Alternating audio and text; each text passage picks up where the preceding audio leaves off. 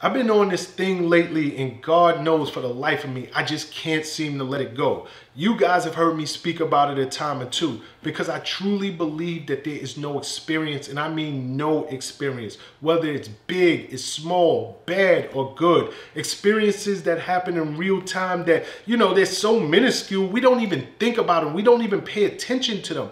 I don't believe anything randomly happens. I don't think anything happens without a divine purpose. I truly believe since the day we were all birthed into this world, everything that we have ever experienced has been divinely placed in our life to ultimately push us in the direction of our destiny.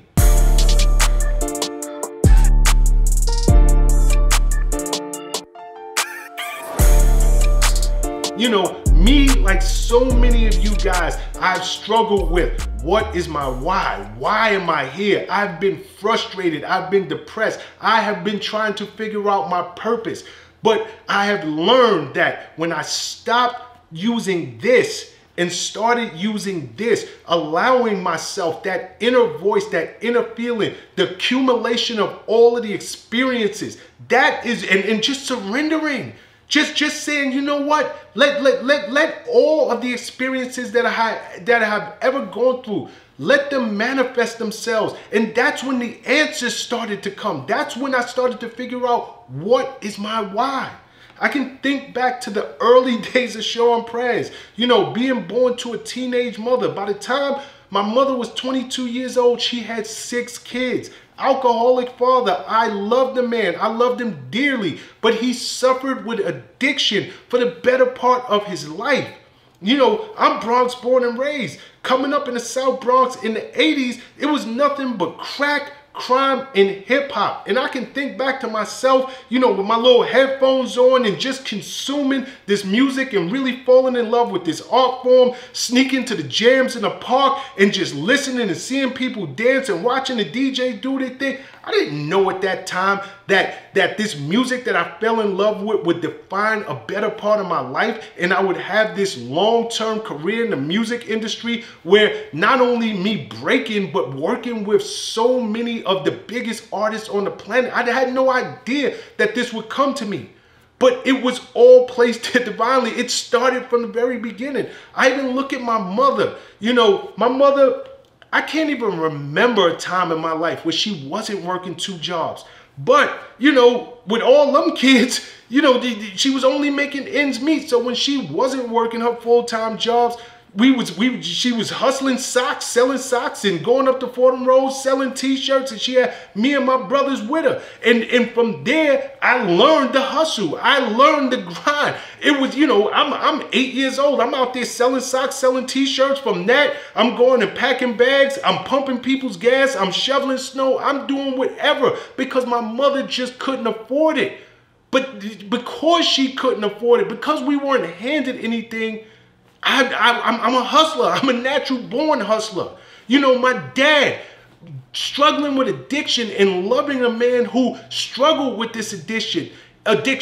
It made me say no to drugs. It made me, drink with discernment and really, I could, because I understood what an addiction can do to a person.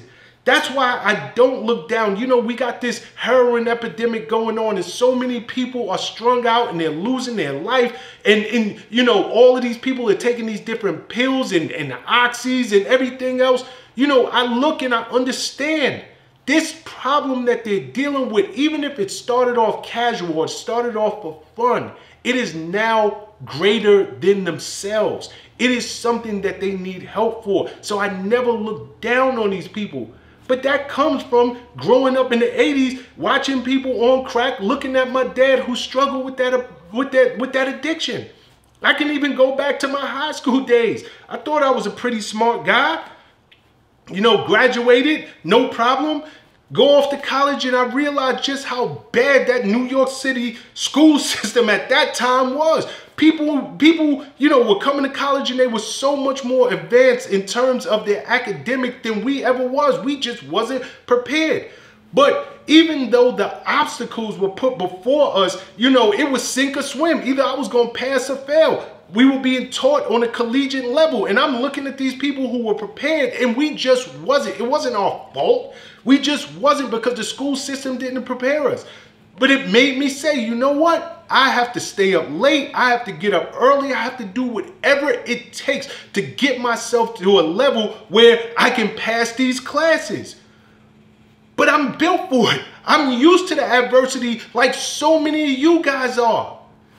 I just want you guys to stop looking at yourselves and your circumstances. You're not a victim. You really are a benefactor. You really, really are. It's nothing that is happening in this life. It's nothing that's happening to you. It really is happening for you. But you have to see the glass half full, not half empty. You can't look at your circumstances as why me. Look at it as why not me. Why is this happening to me? How is it going to play a role in my future? And get pumped up about it. Be excited about it. Be excited about the fact that whatever you're going through, good, bad, I don't care if you're locked in a cell, if you allow these experiences to manifest, they will ultimately point you in the direction of your ultimate destiny.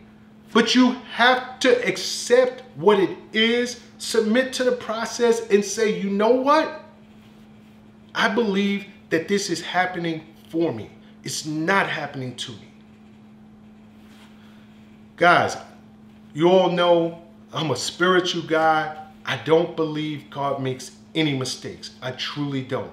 You know, that's why we can look and we hear so many people, you know, who are uber successful and they thank, you know, their parents who are immigrants for really instilling that work ethic in them. They understand that coming to this country with nothing, with absolutely nothing, eating out of dumpsters, you know, doing whatever it took to survive.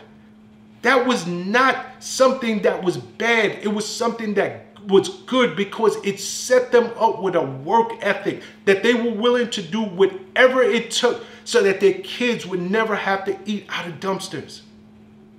You are a benefactor. Embrace your situation. I don't care what you're going through. I don't care how bad or how good it is. Trust me when I tell you, it will all work to serve you if you submit to the process and start looking within and stop relying so much on this. Peace and love. I'll catch you all on the next video and make every move a power move. What's up, guys? Thanks for sticking with me to the end of the video. Truly appreciate you. If you like anything you heard here today, go ahead and hit that subscribe button. And if you know anybody that can benefit from this message, feel free to share.